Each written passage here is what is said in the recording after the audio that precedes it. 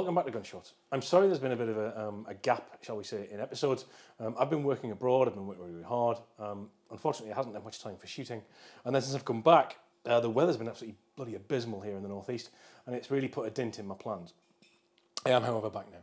Those of you that are waiting for the Pattison video, please be patient. The last one took me 3 months. I am working on it, and I will get it out as soon as I can. All right, so this week's review is a Browning B15. The Browning B15 is a dedicated game gun, available in 4 different grades. This one's actually the basic one.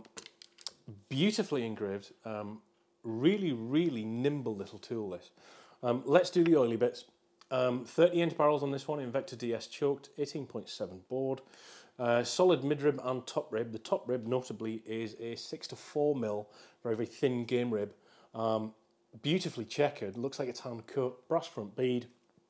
3-inch chambers. This fore end is this nice sort of sporting beaver tail with lovely detail here in the fore end iron, and on the inside, the fore end iron on the inside of the action is case hardened, so it looks really, really nice. The checkering both on the fore end and on the grip are beautifully hand cut, nicely bordered, very, very nice. Lovely bit of wood.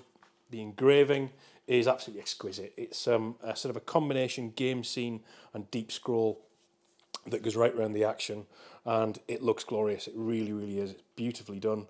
I believe these guns are actually manufactured in Japan and then finished in Belgium, so you get this really kind of premium feel to them. On the higher grade guns, you can get the split captive fore end, more detail in this trigger strap, etc. And the higher grades just basically get better, nicer detailing. But even this basic one feels beautiful. Coming back, we've got nice teardrops just above the pistol grip. Lovely pistol grip, quite shallow, very, very sporty, no palm swell to speak of, very straight. Coming back to the stock, it's a nice thin sporting stock. It's a 40-60 drop, and then we've got no recoil pad back here. It's just a nice hand cut with these 2 nicely engraved screws holding this grip cap, sorry, the butt cap in place. Overall, £7.10. A little heavy for a game gun, but it feels ever so nimble. I mean, obviously I'm used to a heavier clay gun, but this thing just feels absolutely fab.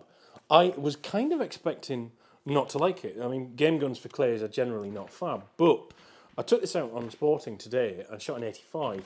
Very, very happy with that. Nothing I missed was the fault of the gun. It was just really nice. Not a horribly punishing recoil impulse. Bear in mind it is winter and I was wearing a few layers, so I think that probably helped. And I suspect with a game cartridge it would be quite thumpy, but very, very light, very nimble, easy to carry, and just glorious. I think this would be an absolutely fabulous game gun. At 10.5 or thereabouts for a new one, they're not cheap, and this is obviously for this particular grade.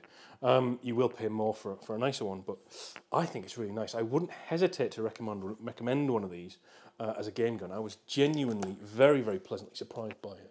The mechanical trigger unit has beautiful crisp brakes. Looking into the detail up here, we've got this top lever with hand-cut checkering on it. Again, really, really nice. Nice sort of teardrop shape to it. It isn't harsh on the thumb. Just fab little details like that really make it feel a bit special. The script on the barrel, it's all there. It is really, really nice and very, very nice to shoot.